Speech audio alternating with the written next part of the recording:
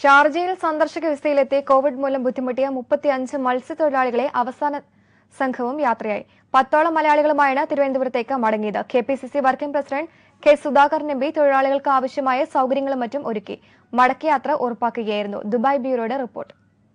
Sharjah ഹമരിയിൽ December മാസത്തിൽ മത്സ്യബന്ധനത്തിന് എത്തിയവരാണ് ഇവർ.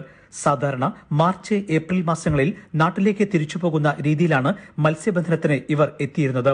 ഇപ്രകാരം വന്ന 35ഓളം മത്സ്യത്തൊഴിലാളികൾ കൊറോണയുടെ പശ്ചാത്തലത്തിൽ UAEയിൽ കുടുങ്ങുകയായിരുന്നു.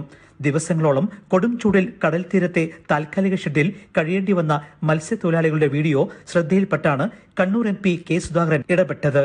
തുടർന്ന് ഇൻകാസ് വളണ്ടിയർ ഗ്രൂപ്പും KS ബ്രിഗേഡ് നവമാധ്യമ കൂട്ടായ്മ പ്രവർത്തകരും ചേർന്ന് ഭക്ഷണവും താമസവും സഹായങ്ങളും വാഗ്ദാനം ചെയ്യുകയായിരുന്നു.